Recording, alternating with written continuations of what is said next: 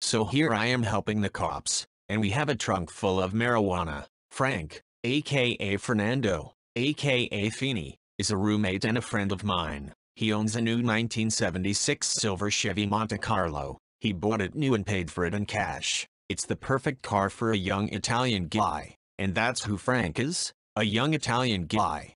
Frank, and another roommate of mine, Randy, and I are on Highway 427 in the Monte Carlo. We have just picked up a suitcase full of pot from our supplier. We have enough pot in the trunk to put us all away for a couple of years. We are on our way back home now to Thornhill, where we live with another friend. The four of us all split the rent on a house on Langstaff Road East in Thornhill. We are northbound on Highway 427 and traffic is moving well, but slow. Soon the traffic came nearly to a stop. We could see the lights of the cop cars up ahead. This was early November and there had been a snowfall that afternoon, the type of heavy wet snow that made the highways treacherous. It wasn't cold enough for the roads to be frozen, and a thin layer of water formed between the snow cover and the surface of the road. These are the worst conditions possible. It's slipperier than black ice. If you didn't have good tires, you wouldn't have a chance. Even though Frank had good tires, he was taking it slow and easy.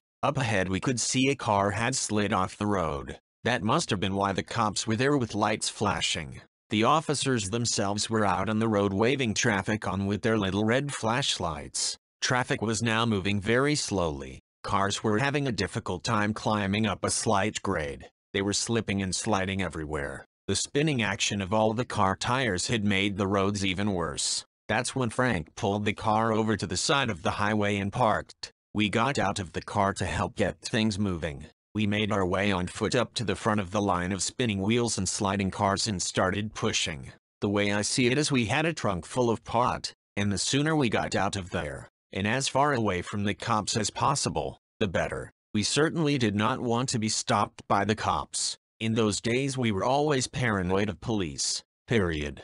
We needed to become three good guys by pushing cars. We would be above suspicion. We were just three young people helping to push cars on a slippery road. We pushed car after car. The cops noticed us helping out. We were good guys, not paranoid pot dealers with a trunk full of weed. When it was our turn to leave, we drove by slowly. The cops waved us on with smiles and said, "Thanks, fellas." We waved back with smiles and said, "No problem," and headed back to Thornhill. Just three long-haired freaks on their way home with a trunk full of pot. True.